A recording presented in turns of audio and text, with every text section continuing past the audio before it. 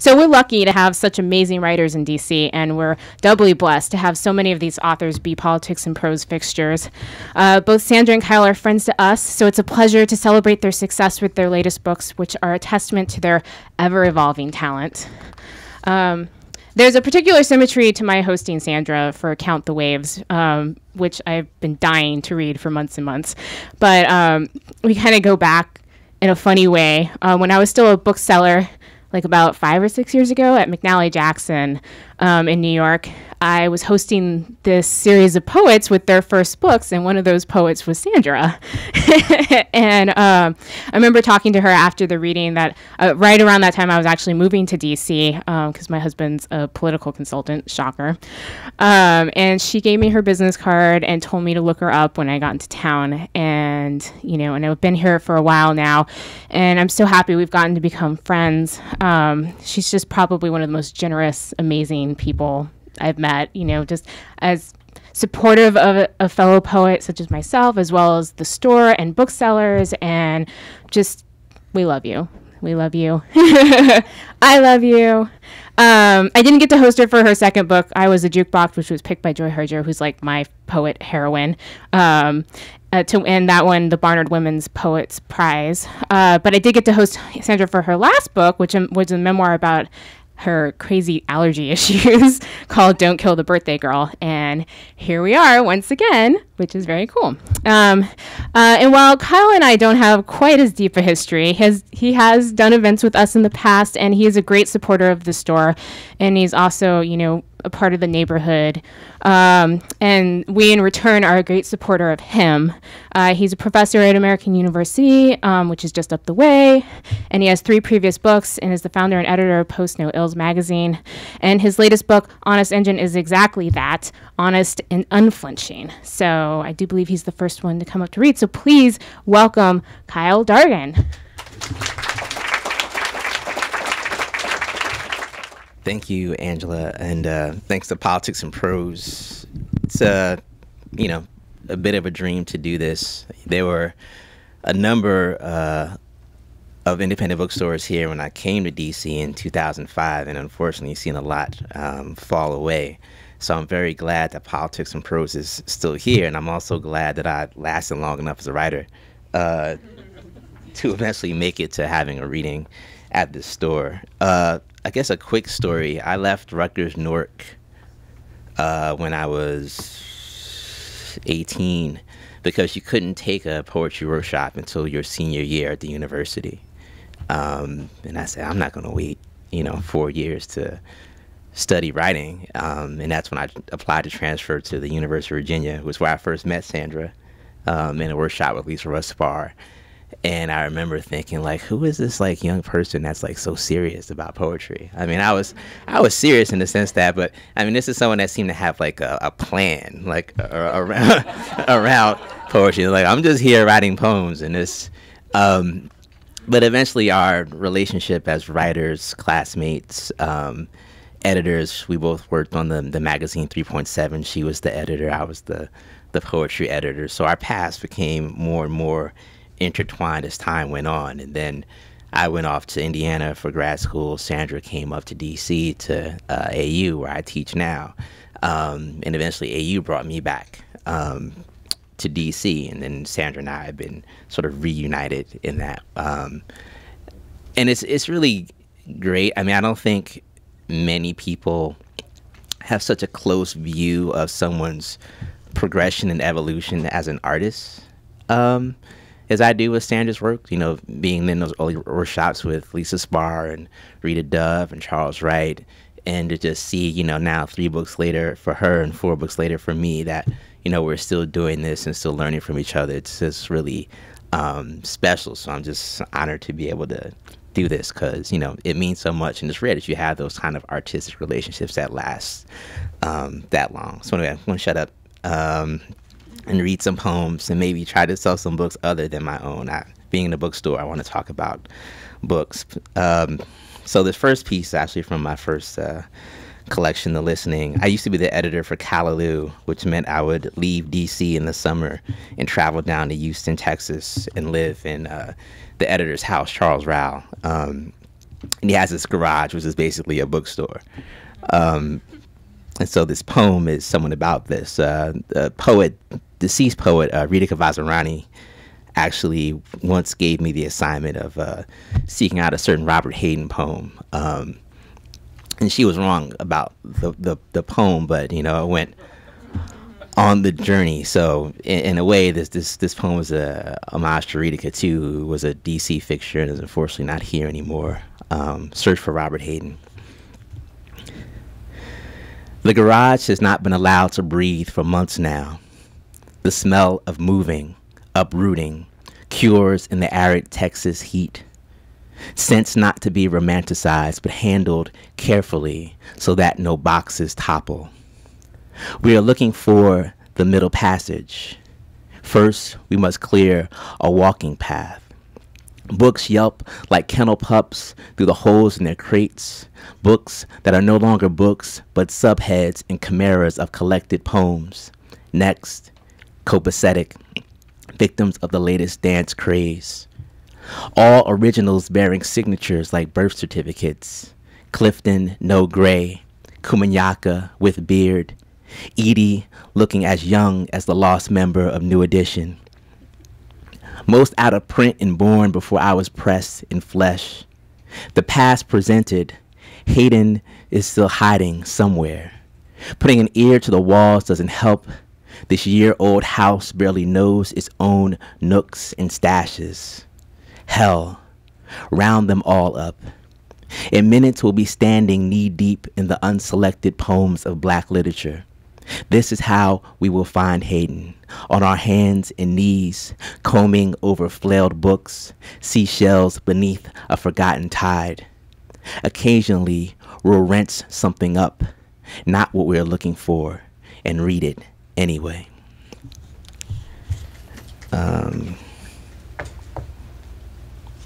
Speaking of stuff that not looking for, I've taken the habit of reading a sociology or urban studies book every summer just to get away from literature. Picked this up during the MFA reading here at Politics and Prose, The Vanishing Neighbor by Mark Dunkelman. Good book, recommend it. About 3/4 of the way through, trying to get as much reading done before the next semester chaos starts. So to jump to Honest Engine, if you read any of the reviews of the book, a lot of the writing focuses on the subject of loss, and that is a significant element of the book, but more importantly, it's sort of a book about maturation, and loss is one of the avenues for that maturation. It's not a book that's entirely focused on loss.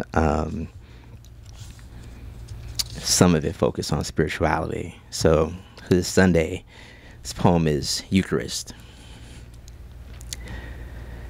God the locksmith, God the language, the unfinished suits of us. God the tailor, God the lighthouse in tempest. God the immune system, afflicted we. God the earthen path, God the cross vaulted and high. God the un-everything, as in the alpha inscribed between Omega's labia. God the eye, God the histamine inhibitor, bless me. May our heads not split to see the gods within our God. God the stained glass window, spectrum of unraveled white light. God the father of the bait, hook, line, sink into us. The word of prophets and a sun who dissolves on our tongues.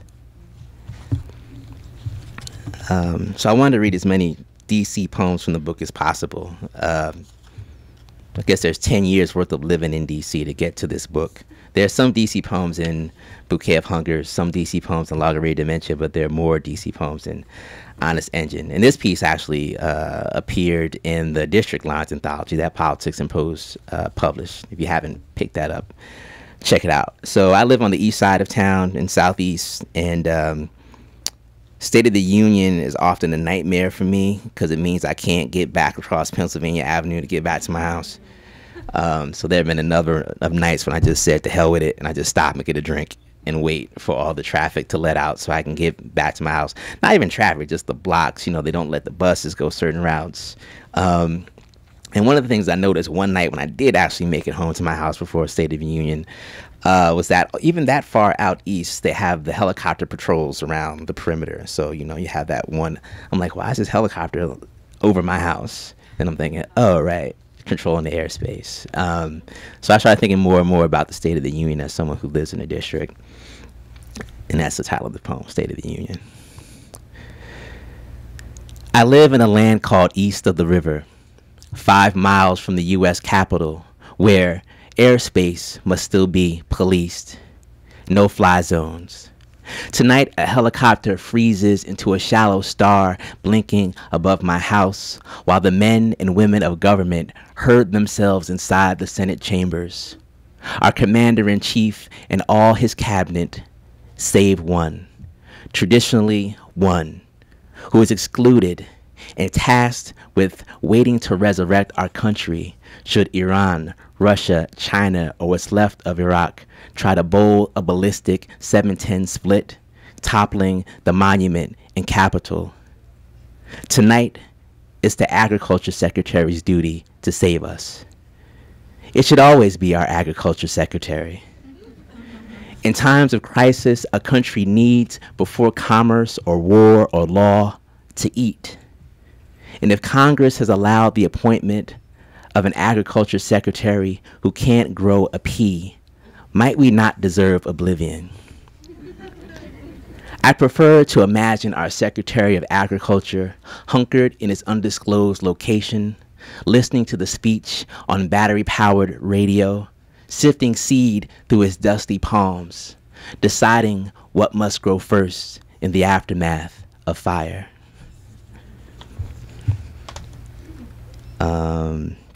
So, jumping around books again. This is a DC poem. You wouldn't know it. I wrote it. I was sitting in the Ronald Reagan building in the food court. And there used to be a Sbarro's down there because I'm from New Jersey. So my standards for pizza are very high. And most of this stuff around here doesn't cut it. So I have to go to Sbarro's. Yes, I said that. It's true. I'm sorry. It's subpar DC pizza. Someone needs to fix this. So anyway, I'm in Sbarro's. People say, I had 2 Amy's. That's genre pizza. I just want a good slice of pizza. So I go to Sbarro's sometimes. And this was where one of the Sbarro's was, the other one, Union Station. And I hate red onions. I think that's all you need to know. So the poem is called Infomercial Soliloquy Against Apocalypse. A pizza slice has forced me to ponder the red onion's necessity, the ifs of its being. Difficult to imagine some priest praying for red onion's existence. It isn't like God even takes requests anymore. This call-in show taped ages ago in endless rerun. Maybe the big G is a marketer at heart, driven to see if there's anything he can't sell. Product of the week, produce, red onion. I was sold the idea that God is male, that I'm not chosen and thus his skin will never match mine. Even if I could, I wouldn't choose the guise of God. What kind of mirror masochist would one have to be? Say, I'd loathe to look like LeBron, yet only be able to fly 1 foot off the ground. People would always demand, dunk, dunk. And I'd have to spin excuses on my finger like a ball. Try to make slamming down a wastebasket miraculous. King James could even sue me for soft defamation, like John Malkovich in that movie about John Malkovich. That really wasn't about John Malkovich.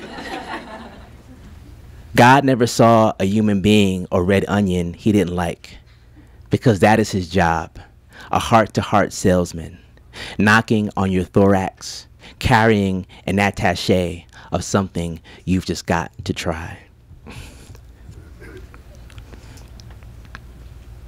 What? I'm gonna do that poem. I might not do that poem. So this poem, DC, I was with the Washington Post reporter, my friend Elahe Zadeh, and we were trying to get from Logan Circle up to Columbia Heights on the bus during rush hour, which was an awful idea. And recently I've traveled to China twice. I just got back I was in China for 2 months in the fall. It's my second trip. There's a lot of similarities between Beijing and DC.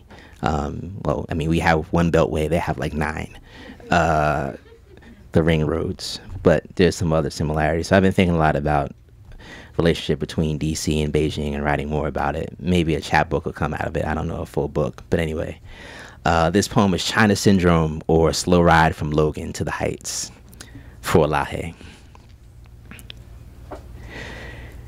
In China, the transit coaches ride on 4 legs with wheels for feet, straddling any cars gridlocked below.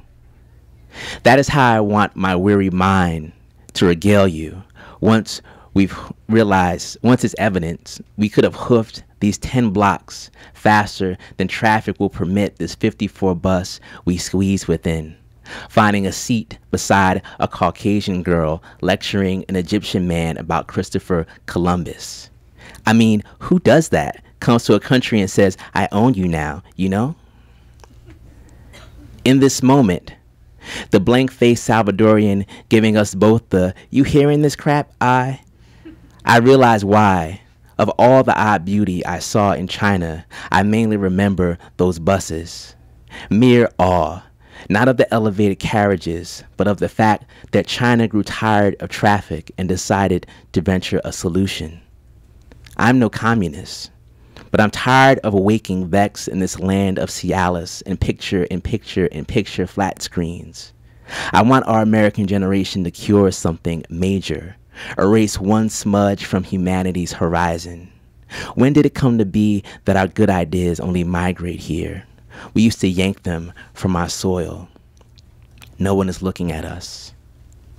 Off the bus, you say that traffic is no major ill, but you have never traveled to Beijing. You have not seen its sky smogged through to an opaque sadness. For you, I would describe it, but for now, for argument's sake, I need you to think of China as that broad, beautiful place our promise abandoned us for. This is another China poem. The first time I went to China, the Chinese delegation came here. We went to Iowa, and we both read Cormac McCarthy's The Road together. And it led to some interesting conversations between the way they frame history and the way we frame history. So this is Cormac McCarthy as translation. We are in Iowa City reading The Road when Xiao Fan gently scolds us. You Americans, always worried for, always in need of saving the world. Were it not for the fact that I know his sense of the American narrative is steeped in bootleg Michael Bay cinema from a Shanghai back alley contraband cave he'll drag me inside months from now, I would consider his critique. Maybe some of wisdom's breath wafts within what he says. Maybe he can see us clearly, our bald-faced nationhood here against an unadorned middle America. Our God complex so obvious when wreathed with lush amber and green stalks. Another misconception that would be, for there is no such middle America. Everywhere, or the need to be everywhere, has no middle. And yes, planet America requires saving sometimes. Maybe that is why our stories all begin with the world almost ending here. That keeps us up at night, shatters our sleep, which Xiao Fan can't grasp because he was never taught our Pottery Barn rule, that if you saved it, then you've broken it, then it's yours.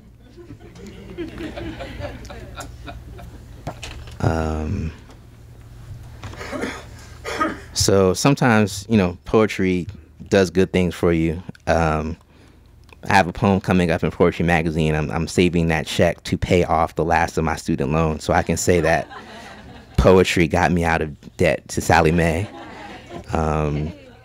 Another thing poetry did for me is actually got me on Bill Moyers, because Bill Moyers apparently reads poetry. And he saw this poem and invited me on the show, and we had an interesting conversation. And I think it also speaks a lot to what's going on right now.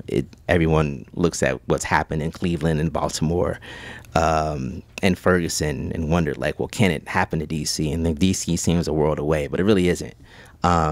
It's quite close. It's just that it may be our realities, our personal realities, are growing more and more estranged from each other. And this poem speaks to that a bit. A house divided. On a railroad car in your America, I made the acquaintance of a man who sang a life song with these lyrics. Do whatever you can to avoid becoming a roofing man. Maybe you would deem his tenor elitist, or you would hear him as falling off working class key.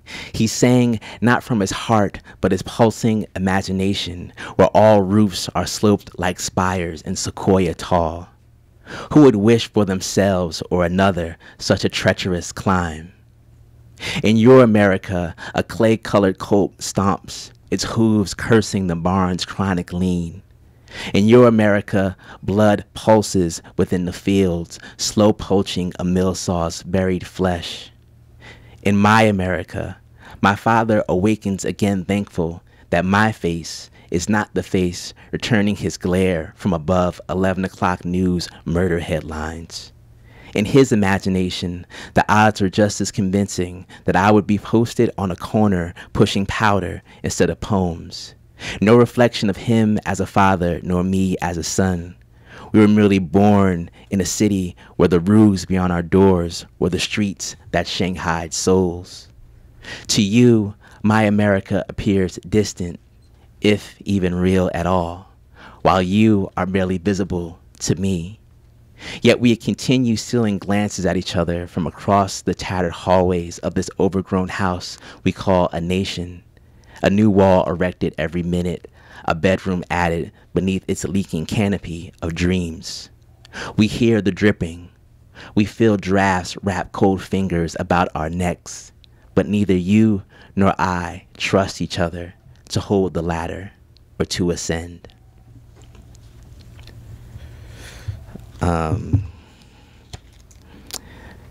Just listening to an article last week on NPR about how robots are coming for white-collar jobs too. And I thought it was interesting, like we used to fear robots just coming to kill us, and now I think we fear more robots taking our jobs than them actually coming to destroy us. Well, that would be a certain type of destruction. But this is this good old-fashioned poem about the robots coming to destroy us.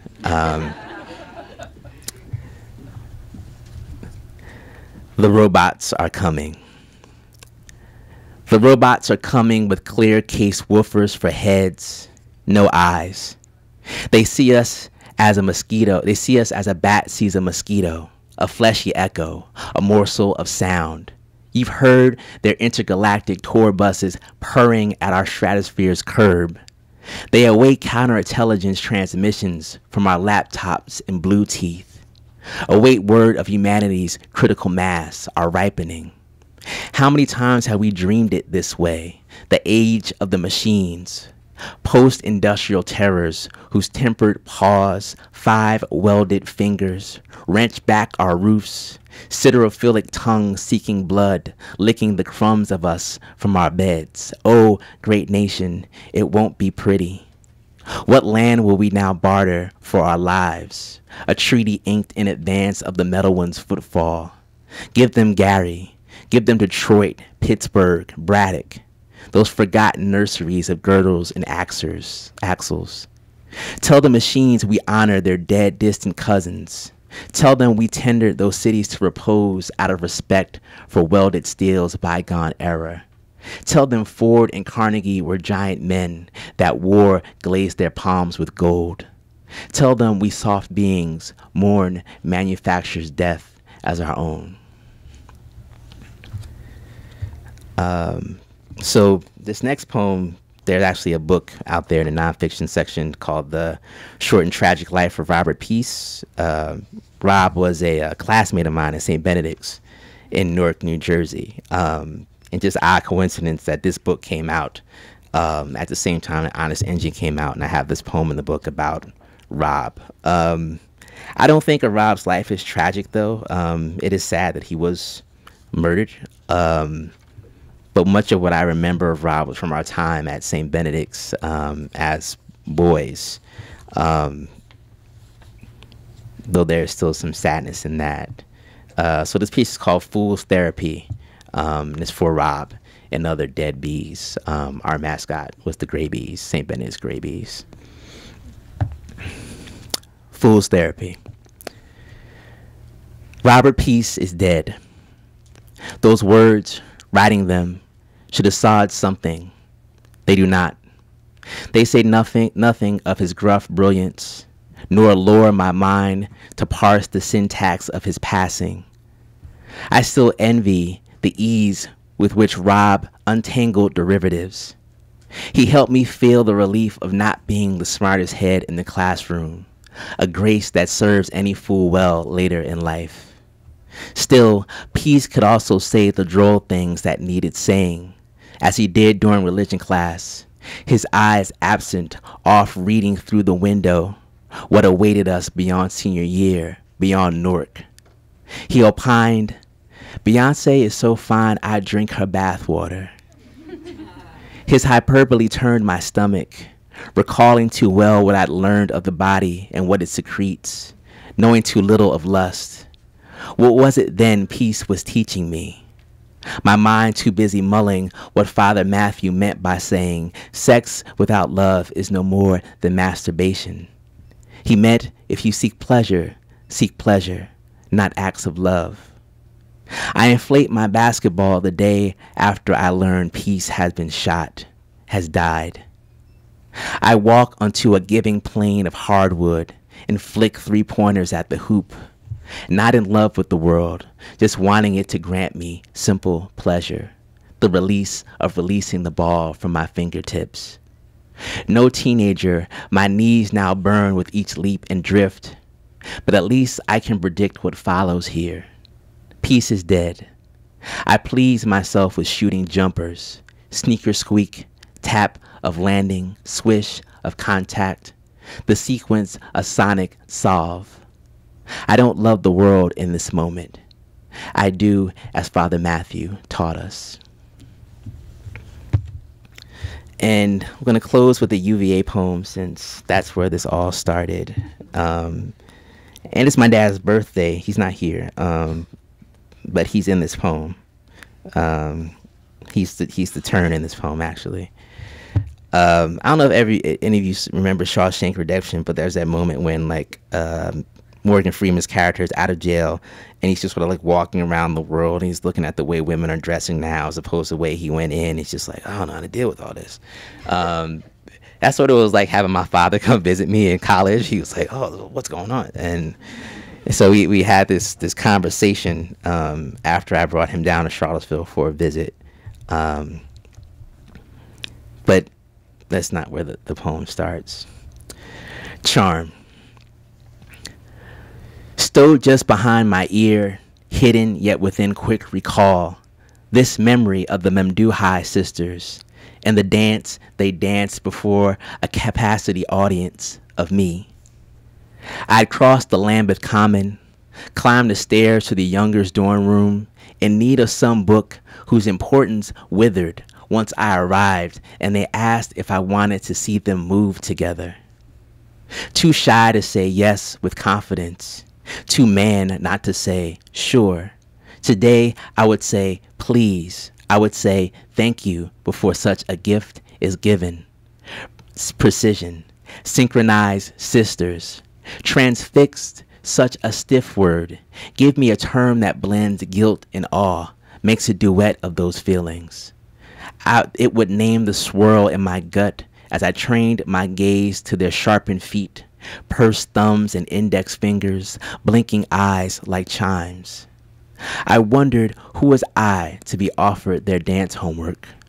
Who would believe what I was being shown? I studied, made an art of being present, certain this recital would never happen again. As I later floated from their dorm room, my father's voice shook my skull. Son, life is all downhill after college. I stashed the memory of their dance for the days when I feel my father just might be right. and I'm descending midlife's gyre. I've been lucky. I saw some of the summit. I can remember that I'm tumbling from an apex of grace. Thank you.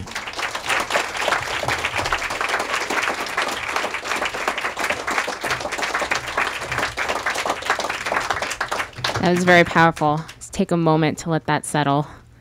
It's like when you're confronted with poetry, it's a lot. Thank you so much, Kyle. And let's please welcome up Sandra Beasley.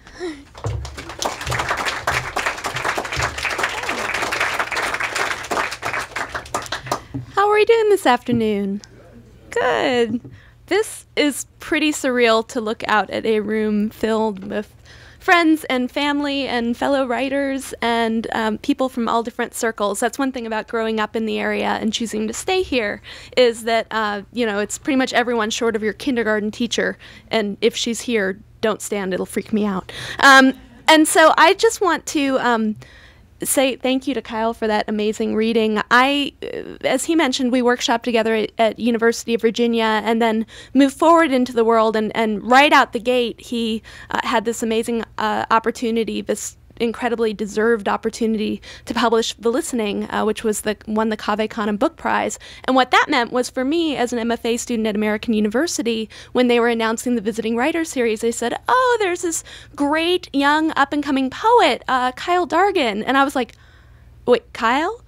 And I'm required to go to his reading? Like, he was on the marquee. And I'm so grateful for that, because sometimes when you come up with someone, you don't often get that opportunity to step back and really appreciate what they're doing in their work. And I've now, looking at his fourth book, I truly think that Kyle Dargan is going to end up being one of the most important voices that we have of this contemporary group of poets. And I don't mean that in the sense of playing the game and doing the networking and, maybe even not always getting the awards. I mean that he's writing poems that matter. And so I'm so thrilled there's no one else whose fellow voice I'd rather have you here today. That said, I have to mention that there's a number of poets in the room and writers of fiction and nonfiction writers whose voices are important to me. Haley Lighthouser and Maureen Thorson, who along with Kyle Dargan were the first readers for this book. And I think that an important thing about being part of a literary community is realizing that if we're lucky enough to have our work visited 30 years from now, I want someone to know that they can better understand what I was choosing to write by understanding those who I was choosing to read and those who I was choosing to hang out with and be part of a community with. So, thank you. I'm going to open with the first poem in the book. It's a poem called Inner Flamingo, and I wanted a poem that kind of established an overall journey. There's a lot of narrative threads going on in Count the Waves, but one of them is this idea of love letters, written not necessarily to seduce, not necessarily to reveal, but to say, this is who I am. This is how I have gotten here. And I think in many ways this poem, which anybody who knew me in my days of living right by the National Zoo knows that I take great pride in spending time in the aviary section, was inspired by that sense of the inner self rising to the surface. Inner Flamingo. At night, my body discovers her secret geometries. Inner Flamingo knee hitch, inner flamenco arm arch, Hermes diagonal of flight across the mattress. The sleeping body is selfish. The sleeping body cannot lie. Once there was a man from whom I always woke huddled at the bed's edge. Then there was a man who laid his lust as a door knocker at the small of my back. The first time I laid down with you, sweat stuck, each onioned in the skin of the other, I assumed the unconscious hours would peel us free, yet when sun cracked its eye over the horizon, we were as we'd been, and the pink of me cocked her head, listening. So part of the book's journey is to lay out that that initial arc, but then kind of move backwards a little bit and present vignettes, snapshots of some of the relationships that, if there is a common narrator of sorts, some of the relationships that he or she goes through. This poem was inspired in part by a tableau experienced in Mississippi, staying in a household in which there were 4 cats. The real live cats didn't make it into the poem, but they became porcelain ones. Parable. Worries come to a man and a woman, small ones, light in the hand. The man decides to swallow his worries, hiding them deep within himself. The woman throws hers as far as she can from their porch. They touch each other, relieved. They make coffee and make plans for the seaside in May. All the while, the worries of the man take his insides as their oyster, coating themselves in juice, first gastric, then nacreous, growing layer upon layer. And in the fields beyond the wash line, the worries of the woman take root, stretching tendrils through the rich soil. The parable tells us, consider the ravens, but the ravens caw useless from the gutters of this house. The parable tells us, consider the lilies, but they shiver in the side yard, silent. What the parable does not tell you is that this woman collects porcelain cats. Some big, some small, some gilded, some plain. One stops doors, one cups cream, and another sugar. The man knows they are tacky.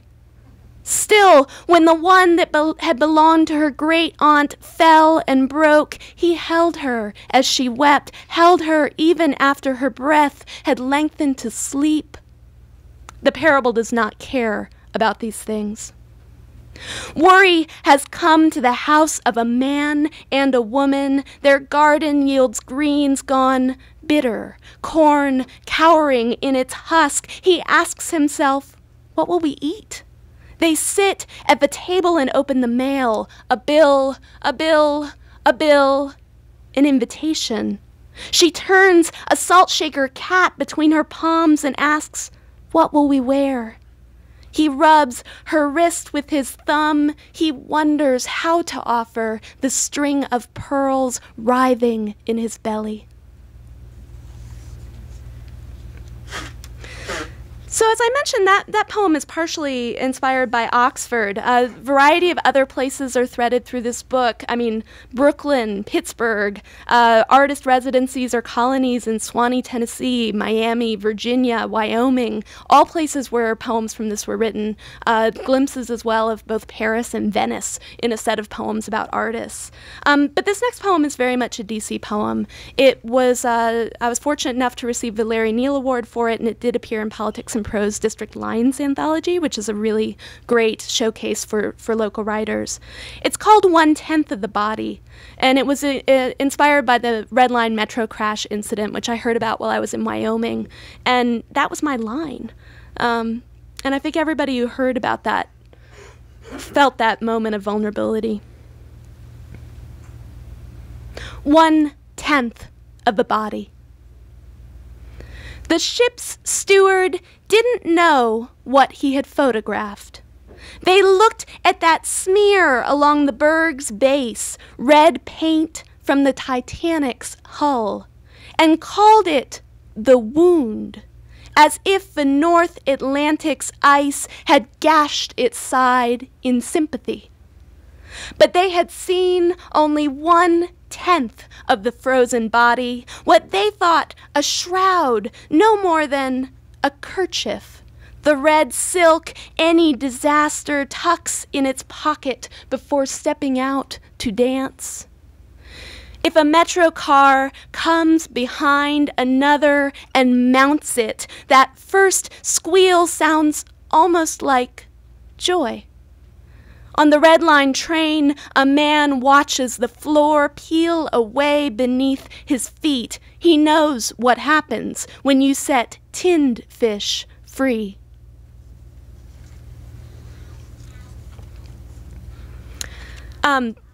So before living in D.C. proper, I lived in Northern Virginia with my family, which I'm very grateful to have them here today.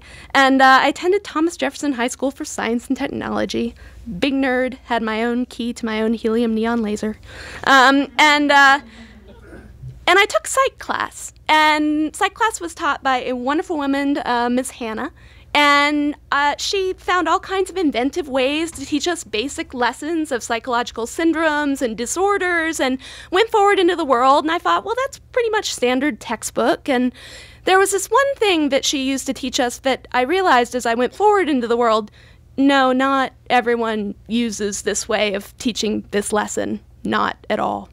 So if you ever studied psych in high school or college, you'll recognize some of the exemplars and names that pop up. The psychology lesson. Trace the path through Phineas Gage's skull where a 3-foot 7-inch tamping rod shot under the cheek, behind the left eye, and out, taking his frontal lobe with it. Yet he lived. Life is stubborn. Shatter a mind and the fragments rename themselves Vicky or Peggy Ann. Find a doll to clutch. The narcoleptic dachshund tries to waddle the long haul to his food bowl. Though his body is beached by waves of sleep, he wakes hopeful every time, famished. Meet the hypothalamus. Hungry, horny, happy. What drives us is the constellation of nuclei. What drives us is the size of an almond. The psych teacher herds us into the boys' bathroom, where each student is told to grab a urinal handle. Pull, she commands. Water rushes, rushes, rushes, rushes, rushes, roar, splash guards, crest, everyone, it's beautiful. And before the toilets are ready, she commands, pull again. No draw. We yank and yank, helpless, as she explains the refractory period of orgasm. We're good students. We ace the test. It'll be years before we lay a hand to someone's skin without feeling cold, sticky steel. Years to learn that pleasure is a reflex neither pathetic nor finite. There were reports. The rod whistled as it flew. A scientist modeled the trajectory and swore Phineas's mouth had been open, that the open mouth had saved him.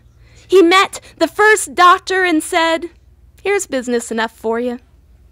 Phrenologists would say his organ of veneration had been destroyed, that his brain had no loyalty or adoration left. But we have seen the photographs.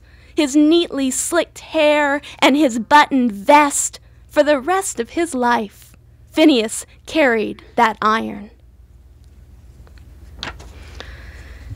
So, just in case the 1-2 punch of metro cars mounting each other and sweaty teenagers with their hands on toilet handles doesn't convince you that I have a totally normalized view of romance in the modern world, I'm just going to read a couple of snippets from a sequence that kind of, I won't say dominates the book, but provides a half of the book, without which the book wouldn't be what it is.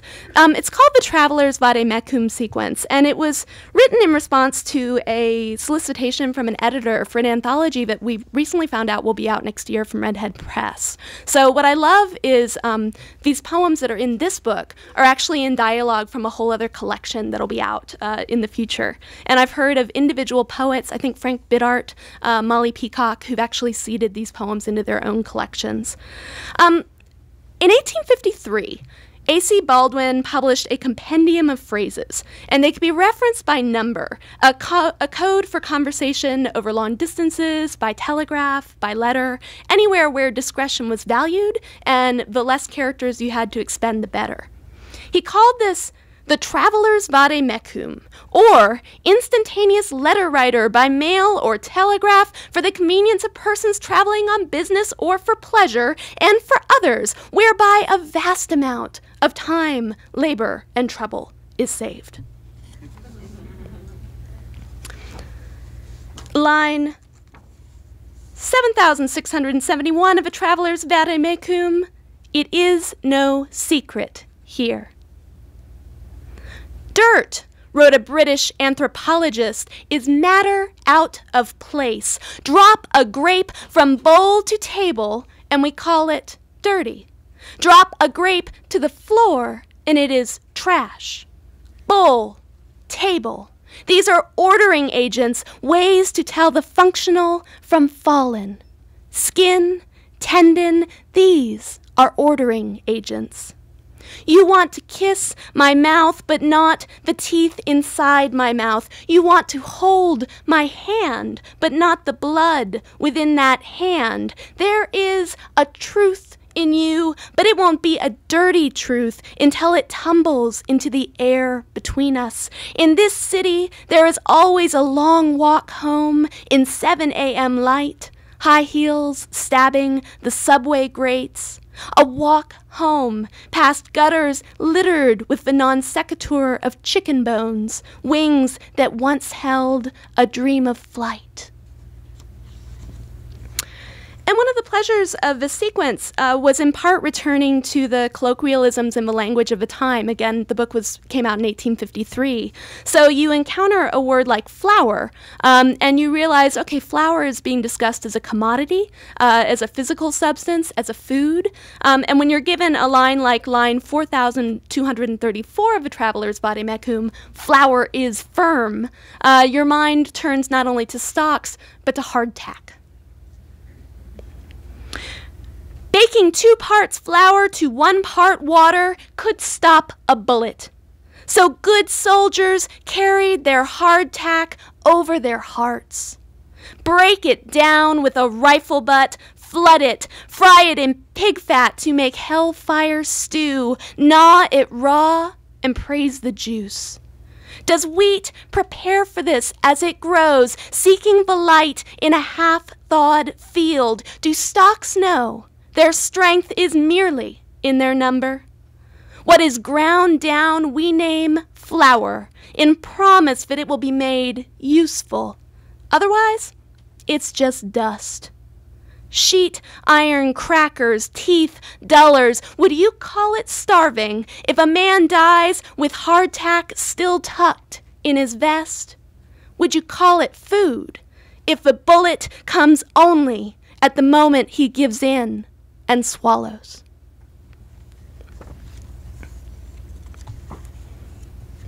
Line 6,459, the country is quite mountainous. The goats of Kauai care little for our taxonomies. No one has told them they are not mountain goats. No one has shown them the logs of Captain Cook, who seeded their ancestors with a casual hand. No one has spoken of how the villagers stabbed him, face down in the surf, before baking his skeleton free of flesh.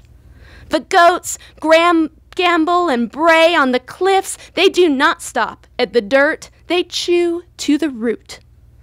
We watch them from our little ship, floating in a bigger blue thing they have no name for, under the pull of our hot daily something.